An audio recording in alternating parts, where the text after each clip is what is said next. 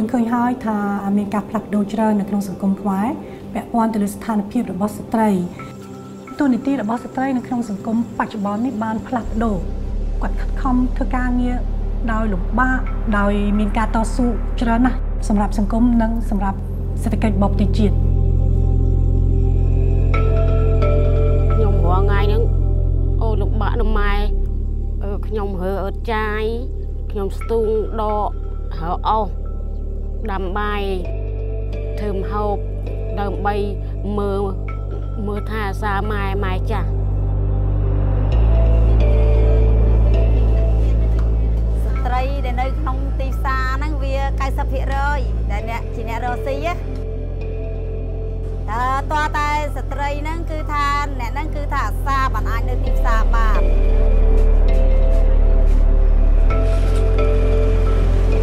ស្នាដៃកំណត់ពីបុរាណគេតែឲ្យគិតថាមនុស្សស្រី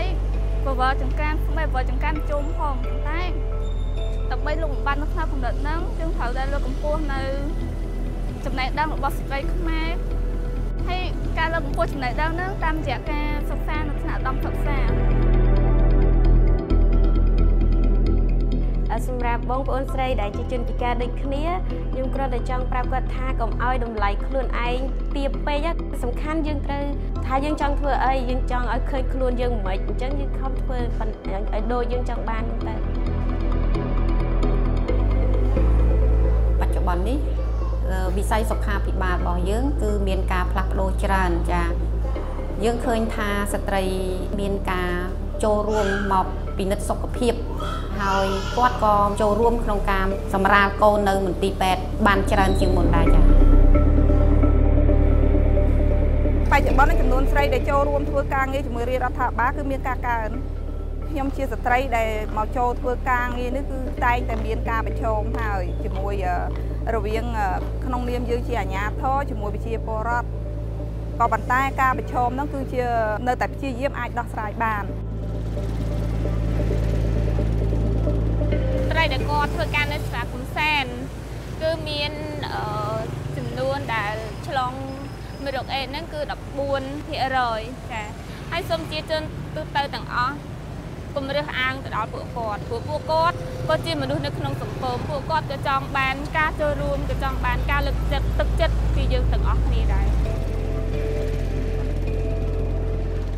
ថ្ងៃជាមន្ត្រីនគរបាលហើយខ្ញុំកាន់ខាងនគរបាលមណ្ឌលខ្ញុំចូលចិត្តខ្លាំងខ្ញុំគិតថាការងារហ្នឹងមិនថានារីឬក៏បរិសុទ្ធក៏អាចធ្វើបានដែរហើយមុនដល់នេះខ្ញុំទទួលបានមេដាយមាសនេះគឺខ្ញុំជួបឧបសគ្គនៅក្នុងការបង្ហាត់ជាច្រើន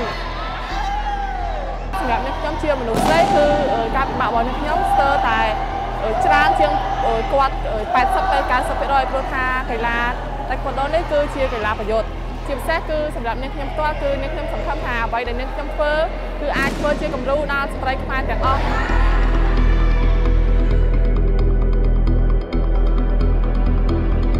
អ្វីដែលនាងខ្ញុំសង្ឃឹមទៅកាន់មនុស្សស្រី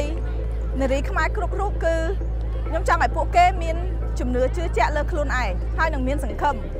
អញ្ចឹងបើសិនជាយើងខំប្រឹងដើម្បីខ្លួនឯងតទៅមុខទៀតសង្គមជំនាន់ក្រោយសម្រាប់កូនយើងហ្នឹងពួកគេនឹងរត់តែមានឱកាសច្រើនជាងនឹងទៅទៀតការធ្វើដំណើររបស់យើងនៅយូរអង្វែងទៀតក៏ប៉ុន្តែយើងឃើញថាកម្ពុជាធ្វើដំណើរនៅក្នុងផ្លូវដែលត្រូវទិសហើយ